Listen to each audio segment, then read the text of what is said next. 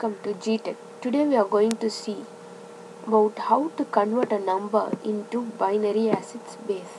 That is, binary means base 2. So I am taking one number 13. So my idea is that I would like to divide it by half till I get the number 1 or 0. So 13 is half getting divided, then it is 6, so remaining 1 is there. I'm not going to consider it now. Then 6 is again going to get into half, so it is 3. Then 3 is again going to get half, it is 1. So now I'm going to write the remainders. Okay, so write 1 for odd numbers or 0 for even numbers. By writing as such you will be getting. So 1 is obviously an odd number, so I'm writing 1. And 3 is already an odd number, so writing 1. 6 is an even number, so writing 0. 13 is my odd number, so I am writing 1. So this is the answer for 13. That is, 13 is equals to 1101 in binary form. Let us see another one example, 244. Okay, by dividing it into half, I will get 122, right?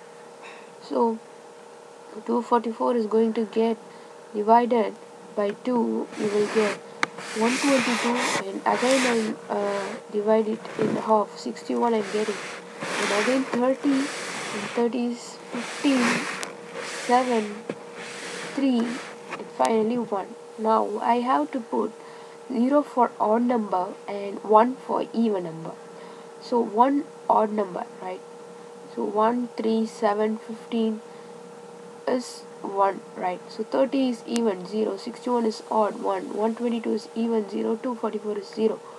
So the answer for the question 244 is equals to 11110100 in binary format, right? So now I'm taking another one, question 2014. So I'm going to divide it into half, so that 1007, 503, 251, 125, 62, 31, 15, 7, 3, 1, right? So I'm going to put zeros for odd number, 0 for even number, 1 for odd number, right? So it is 1, 1, 1, 1, 1, 0, 1, 1, 1, 1, 0, right? So this is the way of identifying the binary number in a simple way. So I got the answer, right? Thank you.